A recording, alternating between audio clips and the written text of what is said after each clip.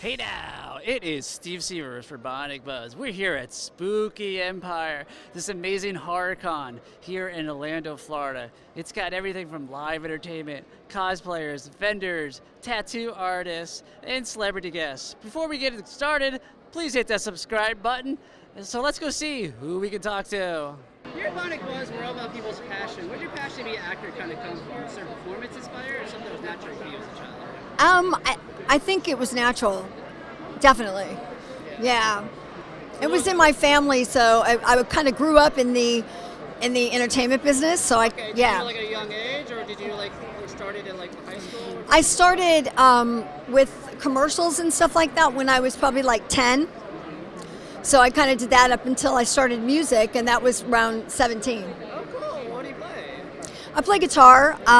This is my new CD. Tell me about that. That's awesome. Yeah, it has a couple of versions of Nightmare on it from the film, a couple new versions, and the rest of the songs are all songs that I've done for films. Very cool. So tell me about your experience working on Nightmare.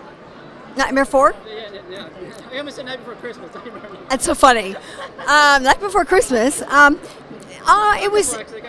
I am too.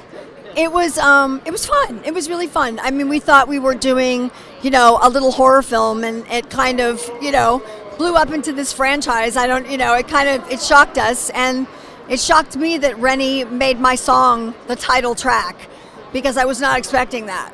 That's awesome. It was really good. For those who can't meet you at a con, do you sell your autographs online for anyone that can't meet you, and CD too? It's kind of hard to do that. I try to on my site, but it's kind of hard to do it that way, because there's so many to do, and it's hard to get it there in time, and Website, social media wise, so people can follow you. So when they are coming to con near you, they can come meet you and get your autograph. Oh yeah, it's TuesdayNight.com, and they can always reach me there. All right, thank you so much, Steve. Of course.